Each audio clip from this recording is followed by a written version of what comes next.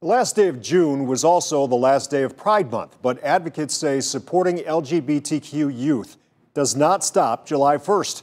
In this News 5 original, Caroline Sweeney heard from 4 people who worry about young people looking for care now that June is over.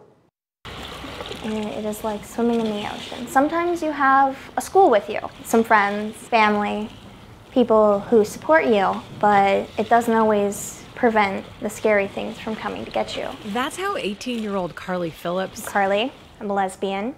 I use she, her pronouns. Describes being an LGBTQ teen in Ohio in 2021. She didn't always feel accepted. Then she found Colors Plus, the nonprofit founded by Kristen Pepperat and their wife Lisa. We want them to make sure that they know they are valid, their identity is important. But a line in the budget signed by Governor Mike DeWine late last week has people who support youth worried. Providers who have a conscious objection can refuse treatment to the LGBTQ community. That's going to increase their anxiety, that's going to increase their depression, increase their isolation. In a press conference, DeWine pushed back. It gets worked out, somebody else does those things. This is not a problem, has not been a problem in the state of Ohio, and I do not expect it to be a problem. He says there are providers who treat LGBTQ teens. I am worried about not being seen by a doctor because I'm not perfect, because we're seen as something wrong to them. The impact of the pandemic could be wide-ranging too. The Trevor Project surveyed 35,000 teens in late 2020. 70% of respondents said their mental health was poor. Nearly half said they couldn't get the mental health services they wanted. I'd say it can be pretty scary sometimes. There are some pretty hateful people out there. Michaela. I am 15 and a lesbian. My pronouns are she, her. Was finding out who she is at the start of the pandemic lockdowns.